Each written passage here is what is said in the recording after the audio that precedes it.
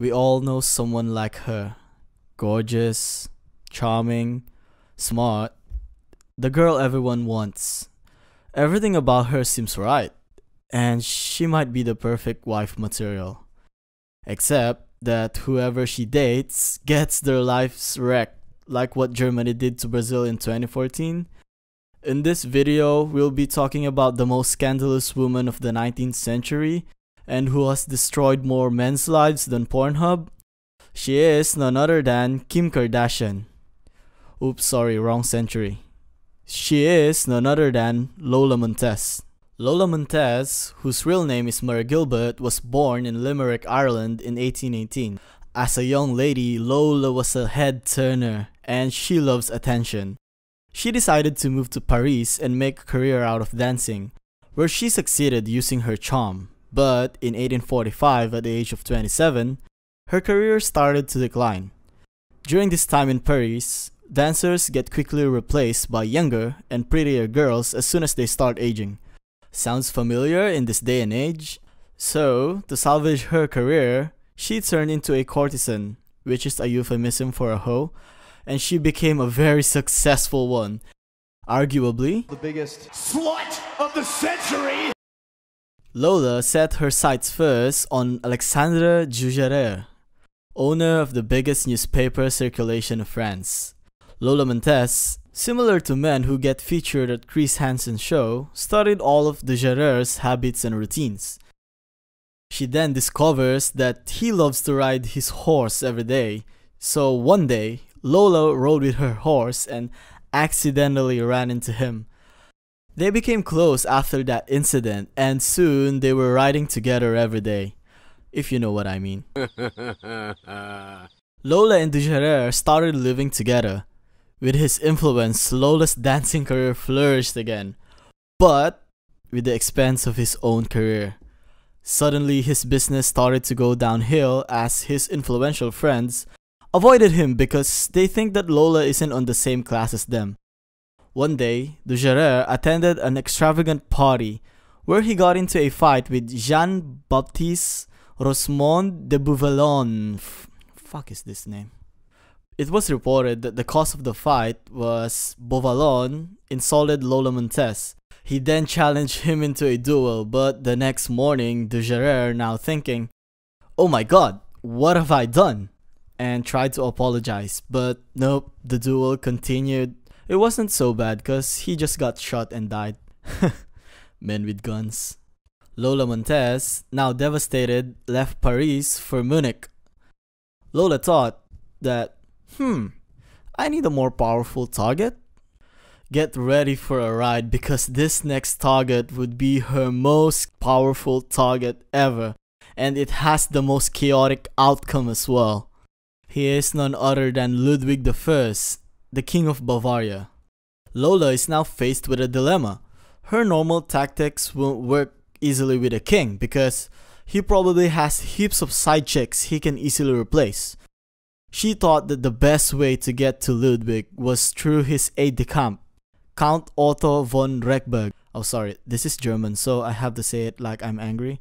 Count Otto von Rechberg, notoriously known to be fond of pretty girls. One morning, while the Count was eating breakfast, Lola used her previous tactic and accidentally fell off her saddle and landed at Rechberg's feet. Rechberg, being a thirsty motherfucker, rushed quickly to help her. Faster than you swiping left on a land whale in Tinder. There, Rechberg was enchanted and promised that he would introduce Lola to the king. He then set Lola for an audience with the king. At the anteroom, she overheard the king saying, "Meh, I'm too busy to meet some low-class, favor-seeking peasant." So Lola has to go plan B. She pushed aside fucking puss. Why do I fucking keep on saying puss? She pushed aside the centrist and entered the room anyway. While entering the room, the front of her dress got torn off, of course accidentally, and exposed her bare breast.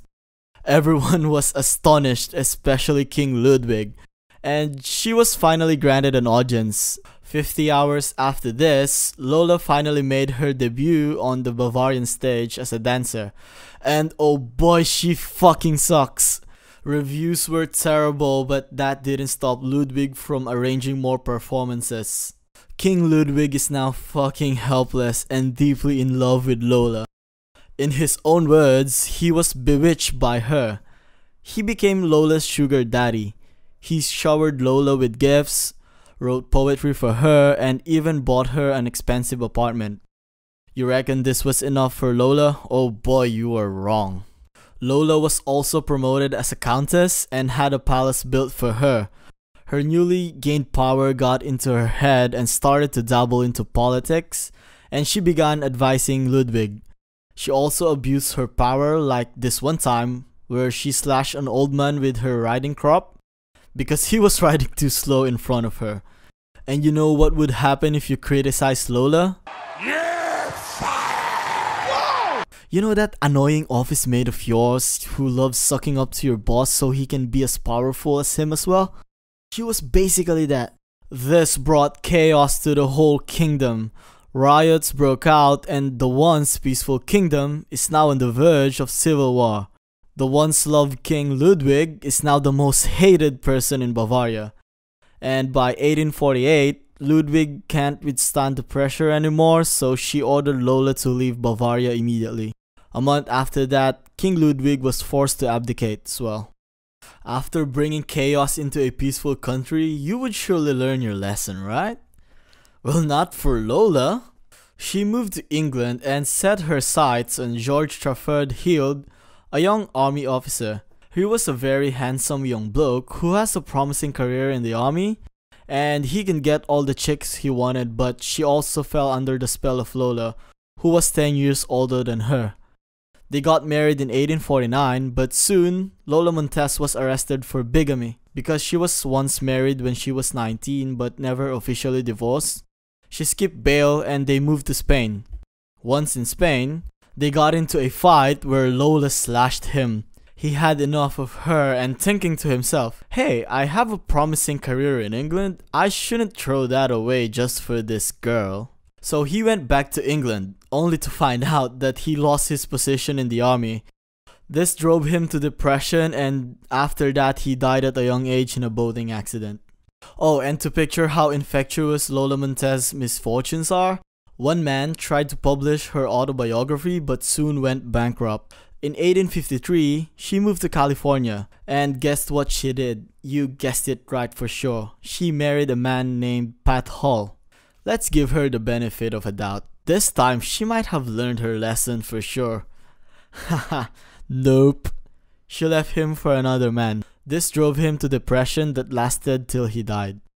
At the age of 41, this time for real, Lola finally found some inner peace.